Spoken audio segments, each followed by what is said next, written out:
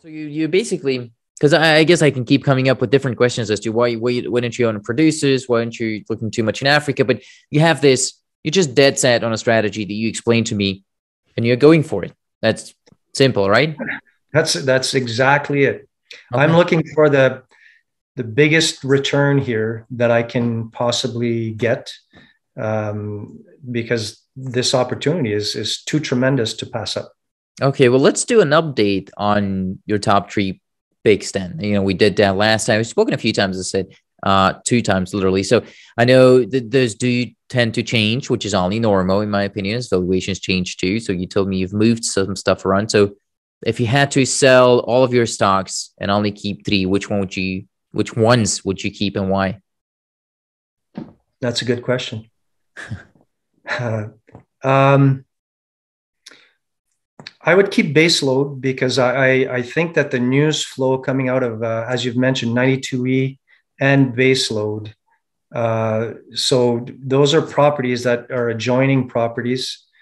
Both companies are hitting uranium. Baseload and 92E have come out with news releases recently. They don't talk about hitting uranium, so they talk about hitting radioactivity. So I'm assuming that because last summer they hit radioactivity and they sent those assays, they got the assays back and it was uranium. So I'm assuming that they are hitting uranium again. So that's a pretty big system that straddles both companies' properties. And although the grades are not anything that seem interesting in the Athabasca Basin, if you listen to any geologist, anyone that knows about finding uranium, the best place to find uranium, the best sign that you might have a uranium deposit is if you have uranium. And so there's uranium there, and it's over a pretty big region. So if there might be a deposit there that's mineable, there might not. But that's the bet that I'm making. And if there is, then the returns are going to be fantastic. So I think that because of that, baseload will remain in there. I want to make a disclosure here too. I own shares of baseload. That's one of my greater speculations. Not a few of them too. Like if this goes to zero, it's gonna sting for me. So not gonna change what I have for breakfast, as I always keep saying, but it's gonna sting. So yeah, I wanted to say this, but go ahead. What's the second one? And that would be Global Atomic. I think Global Atomic is going to enter into production in this cycle. I think they're going to be able to. They don't want to produce a large amount, but they'll be able to ramp up if necessary. And I think they're a great takeout target. So I think Global Atomic would be my second. Did you watch my interview with Stefan Roman? I did. Okay. Yeah. I was just gonna yell a little bit at you if you hadn't. So, but I watch every. No, I watch almost everything related to uranium on a daily basis, Antonio. Okay, no, so see, I was just starting to be, I was flattering myself like, oh, so he watches my videos. That's great. No, and I've commented on some of your videos too. What's that? I've commented on some of your videos too. That's true. That's true. That's right. And then you also come in the comments on these videos. But no, I like Global Atomic too. I own shares of them too. So fair disclaimer, not honest confession.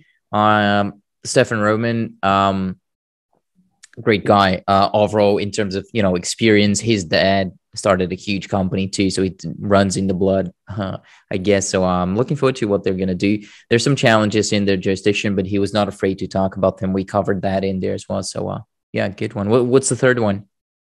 Energy Fuels. Okay. I think that because they're in the US, I think because they also have pretty big stockpiles of vanadium, I think they did the right thing with trying to see if they can obtain some rare earth elements from monazite in their mill, which they have. And rare earth elements is going to be pretty big.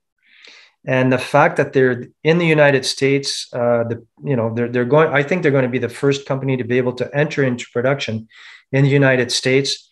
They have a low share count. They hit all the, all my boxes. And I think that because they're in the US, I think that when money starts flowing into the sector, I think that Americans, where most of the money in the world is, are going to look at what companies in the United States are attractive. And I think that money is going to flow in that company. And also because, I made that purchase in US dollars. And so that's important because we like to travel and the US dollar helps. So I would keep that investment in my portfolio. Okay, fair one. I fair disclaimer, honest confession, I own that one too. It seems like I own all the companies, but no, I think those are just good companies that you mentioned. I do own all of them. I do think that my number of companies is around your number, so I think we might have some similarities because, well, let's be honest, the real and the really good companies there's not too many of them. Why not? Because you say energy fuels in terms of U.S. production. I get the whole white mesa meal argument, and again, I own that too. But I also own URG. Why not? Because they're in the U.S. They're a lower market cap. Jeff Glenda told me 18 months after the push of a button to get into production. So why not URG? Well, I made my investments in energy fuels a while ago. So when the market cap of energy fuels was considerably lower, and at the time, I just felt that company presented more value to me. It's nothing against UR Energy, nothing against Jeff Klenda. That's just how I decided to. That's just where I decided to put my money. Okay, and I was looking at the chart actually of URG to see what's happened really in the last 5 years, because their market cap used to be a whole lot lower too. I think they've already 5 or 6x'd since the lows in March. But okay, now that's a good list. Baseload global energy fuse. Thank you for sharing that. But and now I want to make it a little bit harder here, Terry, because you first time we spoke, your gun to your head scenario, but only keep one stock. That one stock for you was Standard Uranium. That's ticker symbol STND, Standard, right? And then the second time we spoke, it was Baseload. And both of these companies have had some developments yet. So has your opinion changed? Like, would you move Baseload out of the first spot here, or how are you looking at this? No, because again, to go back to a question you've already asked me, the information changes. And I remember in the comments, I got some flack from somebody that said, well, last time he said Standard, this time he says Baseload. What's going on? Well, what's going on is information changes. The second time we spoke, we had the news release from Standard and we had the news release from Baseload. Unfortunately, and to find uranium is very difficult. So this is no judgment on Standard as a company and John Bay as a CEO. I consider John Bay to be a great guy, a friend. So nothing related to that. However, last year in their winter drill program, in the summer drill program, they found a lot of signs, a lot of structures, a lot of it, but they did not find uranium.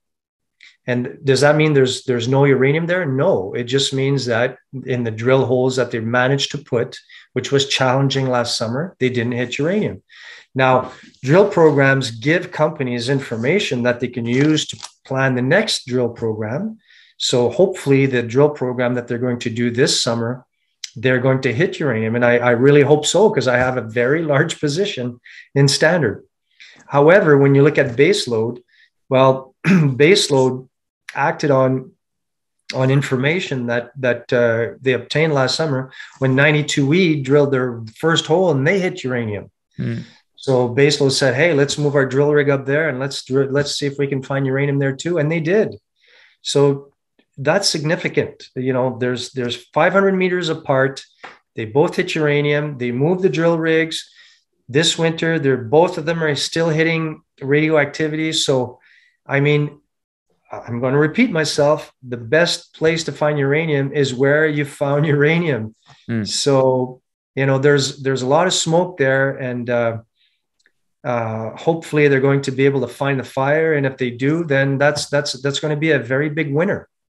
So, that's how I've been navigating and making decisions related to my portfolio. Information changes, and so you react on that. I love standard. You saw most of the pictures I had in Turks and Caicos. I had my standard hat on, and I had a sit down with John right up on your deck. It was awesome. That was last fall. You're right, but yeah. And like I said, I own over 1 million shares in Standard alone. Oh wow! So if Standard hits uranium, I'm going to be a very, very happy person. So, I'm gonna be a very happy person too, because another fair disclaimer, honest confession, I own Standard too. It's one of my other speculations.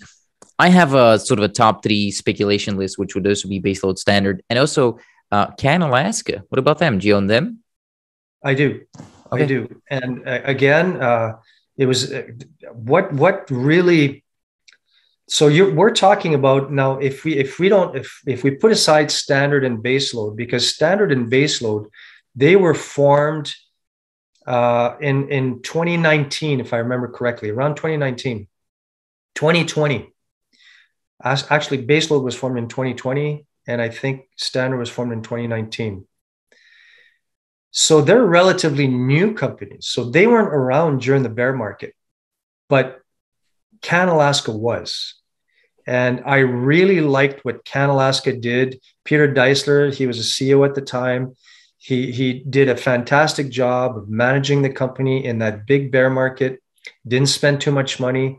They employed the prospect generator model, where they were able to make agreements with other companies to explore on their properties for money and in exchange for shares. And then he passed the baton on to Corey Bellick, who's has experience with Cameco, and they have a very nice portfolio of properties. In the downturn, they explored some diamond properties that they had. They optioned off some nickel properties that they have in Manitoba. So they just did the right thing to keep the lights on and to keep the company going in a really tough bear market, without increasing diluting shareholders too much. And this company falls into the bag of companies that I talked about, explorers that survived the bear market, and all the while managed to put their hands on a portfolio of interesting, good properties. And now in a uranium beginning of a bull market, now they can start to, it's easier for them to raise money, to start exploring these companies again. They've got good partners. So I'm excited for Canalaska, and I can't wait to see their drill results from their winter drill program. Yeah, same here. Absolutely. Well, that's a good overview of companies. I think. Is there something that I'm missing to ask here in terms of companies? Is something else that you wanted to